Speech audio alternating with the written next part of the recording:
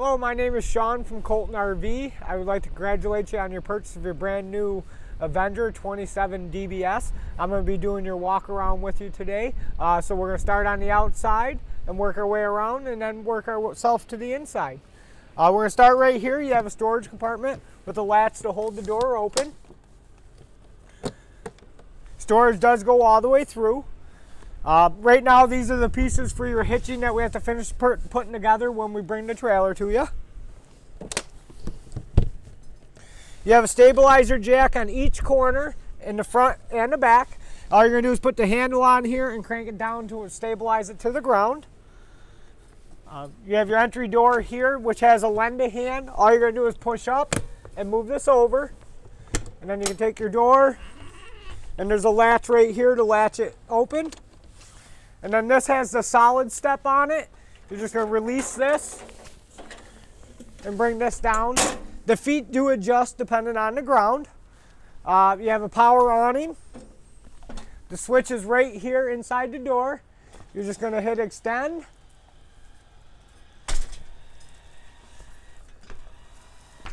And then there is a LED light on the awning, which is located right up here.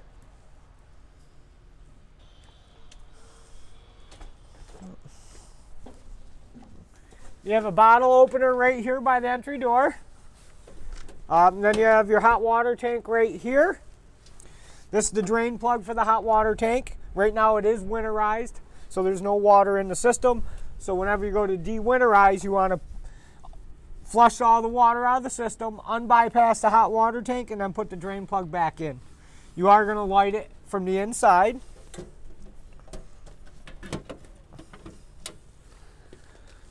.110 outlet for outside under the awning. This is the exterior part of your furnace. When this is running, it does get extremely hot, so be careful you don't burn yourself if you lean up against it. Here you have your little outside kitchen. You have a little refrigerator. And then this here you're going to unlatch. And this will pull out. And then this hose hooks on the back of the stove here, and it'll go down and hook up right here. There is a little lever on this you have to turn it on.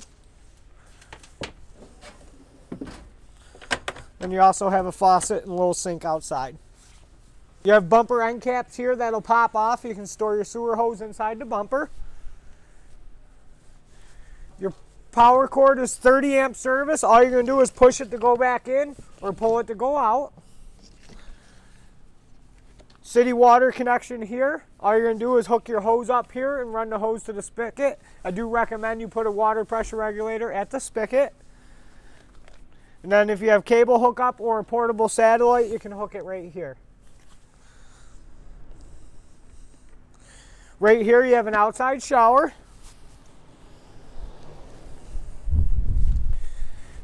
And then right down here is your dump station, your sewer connection. All you're going to do is take the cap off, hook up your sewer hose. Now on here, the big valve with the black handle, that's your toilet water. The gray handle here is your sinks and shower. Now right here, you have low point drains for your hot and cold water lines. And then you also have another sewer connection here for your other gray tank. You have two gray tanks. One does your kitchen, one does your bathroom. And then right here is your fresh water drain. All you're going to do is open that up to drain it. Right now it's open. When you go to fill your tank, you're going to want to close it. You're going to fill your tank right here. All you're going to do is take this out, stick a hose in it, and fill it up. You can watch the gauge inside, or when the water shoots back out, you know your fresh water tank is full. Now you're going to use your fresh water tank while you're dry camping, boondocking, or while you're traveling if you stop somewheres. And then this is the other side of your storage here. Up front here you have a solar ready port. So if you want to get portable solar panels, you can hook it up right here. You have a 12-volt battery here. And then you have two 20-pound propane tanks. Now on your regulator, there is a supply knob here. If it's this way, this tank is running. This way, this tank. If it's in the middle, it will run off both tanks. I don't recommend it. I do one or the other, so when you run out of propane, you know when you switch to the other tank, you're going to have to take the other tank and get it filled. That is pretty much it on the exterior of the trailer. We'll now move to the inside. Now when you come inside, you're going to want to run your slide out. That switch is going to be right here. You want to make sure you have clearance on the outside and nothing is stuck behind the sides of the slide. You're just going to hold the button to run the slide out.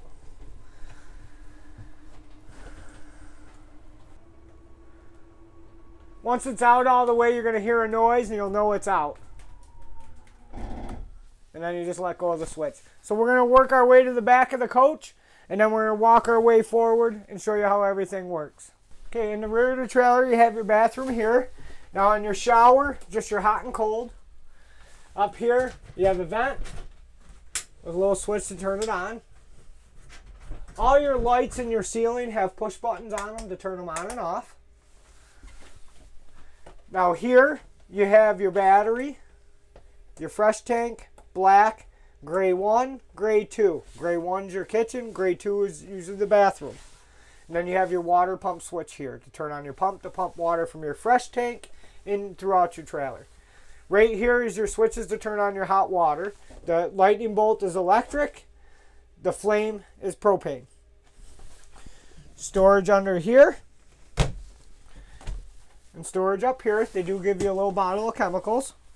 GFI outlet located right here, so if you notice you're not getting any 110 power out of your outlets, check this first, make sure you didn't trip the breaker. Now on your bunk beds here, you have two USB charging ports for the top and the bottom bunk. And then here you have your 110 circuit breakers and your 12 volt fuses. You always want to carry some extra ones with you. And then you just have storage here. You have your radio here. And then you have your TV here. Now on your television, every time you go somewhere, you want to auto program the TV. So go into the menu, do auto tuning, auto program the TV, so you can get more channels wherever you go. You have your air conditioner here. I'll show you up front where to turn it on and off. The nice thing about this, you can open these side vents here and all the AC drops down instead of going through your ceiling. And then there's also, if you take this here, there's filters. You can take those down, clean them, put them back up. Your sofa here has USB charging. And there's also a light inside the cup holder.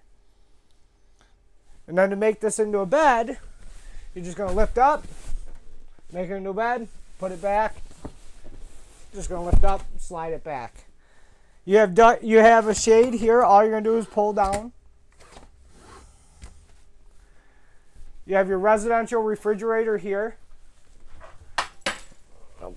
Your keys and your owner packet. So this fridge works off 110 volts. You have your microwave here, your stovetop and oven here. The nice thing about this stovetop, all you're going to do is turn it to light and spark it to light. Same thing with the oven. The older trailers, you used to have to light the pilot by hand. Now you're just going to turn it and spark it to light. Once it lights, set the temperature. The other nice feature is you can turn this switch on, and then you have your lights for around your knobs. Now up here you have a range top to where it's got the fan while you're cooking and also a light. You have your farm style sink here. They give you a little bit of a strainer thing here with storage underneath. Now, right now your hot water tank is bypassed. If you remove this panel right here or this one here, you can get to the valves to unbypass the hot water tank. And all you're going to do is turn them opposite of what we have them right now. Then you just have storage here. These are extra feet for the TV and some extra cables. Up here on the ceiling you have your smoke alarm. And then you have your booth dinette. This does make into a table. All you're going to do is move these out of the way. This is going to come over here and back here. And then you're just going to lift up the table. There's going to be two of these posts. You stick this in here and stick the table on top to make your table. Otherwise, for the bed, you just leave this down and put these cushions back. Now you can travel with the table in the up position or the down position, doesn't matter either way. Just some more storage up here. And then your thermostat located right here. This runs your air conditioner and your furnace. To run your AC, you're just going to turn it to cool, set the temperature. If you just want to run the fan from the AC to circulate the air, you're just going to turn it to fan, turn it to high or low. If you want to run your heat, your furnace, you're just going to turn it to heat and set your temperature. Down over here in the entryway, you do have your propane leak detector, and then you also have a fire extinguisher. And then up here is where your awning, your slide out switch, your awning lights, and your ceiling light switch is located.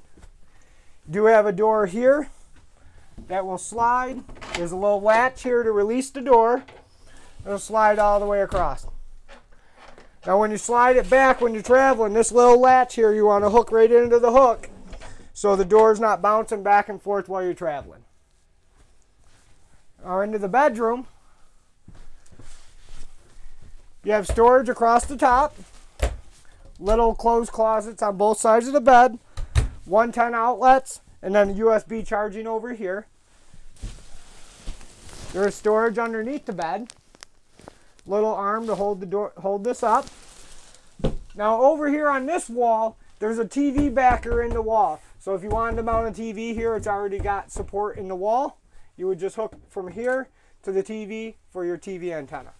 Now this is your TV antenna on your roof. You don't have to crank it up and down. All you're going to do is spin it to get better reception. That's all you have to do. Fire exit window here. All you're going to do is release this lever, push the window out, and pop the screen. Otherwise, you can leave it like that just for airflow.